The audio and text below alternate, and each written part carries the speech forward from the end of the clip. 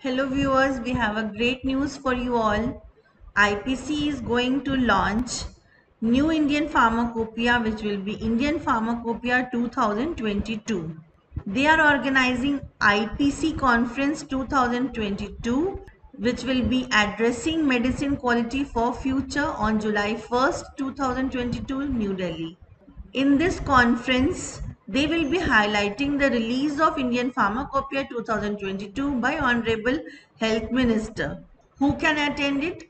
Pharmaceutical leadership, R&D scientists, quality control analysts, regulatory affair professionals, analytical CROs, researchers and academicians. Everybody can attend it.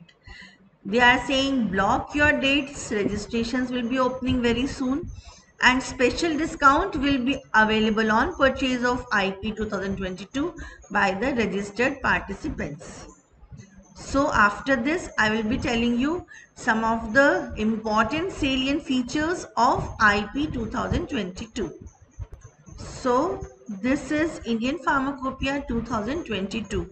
We all know that it is published by Indian Pharmacopoeia Commission, which is Ministry of Health and Family Welfare, Government of India.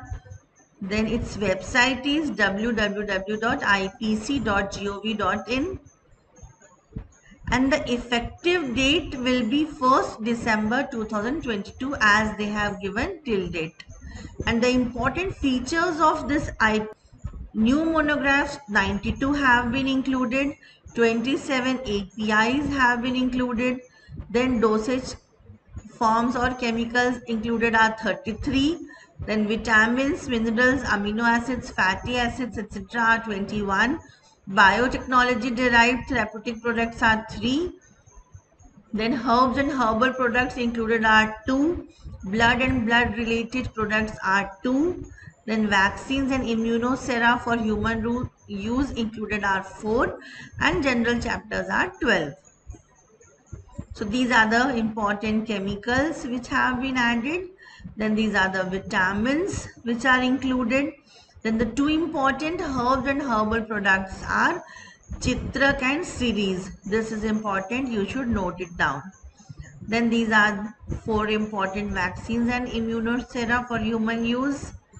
Then blood related products, 2 products are included: anti-D blend, that is IgM and IgG monoclonal reagents, and anti-D IgG monoclonal reagents. Then 3 biotech derived therapeutic products have been included. Then these are some of the general chapters which have been included. So you can see few upgradations in it, like rounding rules for calculation of results. Then these are some of the general chapters. Then general monographs of capsules, inhalation preparations, parenteral preparations are included. Then these are chemical monographs which have been included. These are vitamins, minerals, amino acids, fatty acids. Then these are phytopharmaceuticals. Then herbs and herbal products, vaccines and immunosera for human use.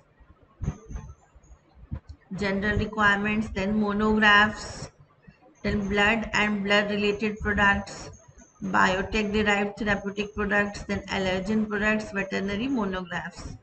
Then there are some of the change of titles, like in general chapters from 2.4.42 inductively coupled plasma mass spectrometry to 2.4.42 inductively coupled plasma spectrometry.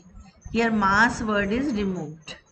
Then in second you can see 2.8.2 assay of human anti-D immunoglobulin method A to they have changed to 2.8.2 assay of human anti-D immunoglobulin. Here method A has been removed. Then in the case of monographs, Dextran 40 injection has been changed to 40 infusion, and here also Dextran 70 injection have been changed to infusion. And here sodium starch glycolate will be now known as sodium starch glycolate type A. This is some monograph rearrangement under new categories. Like from chemical category, they have shifted it to vitamins, minerals, amino acids, fatty acids. Then these are omissions, means these have been deleted. Like general chapter 2.8.3 assay of human anti-immunoglobulin methods B and C have been deleted. Then in monographs, you can see here omitted with IPC's notice dated March 10, 2021. Lorcaserin hydrochloride hemihydrate and lorcaserin hydrochloride tablets. These two have been deleted. So these were some of the important salient features of Indian Pharmacopoeia 2022. So stay connected with us. We will be coming with many more new videos. Thank you so much.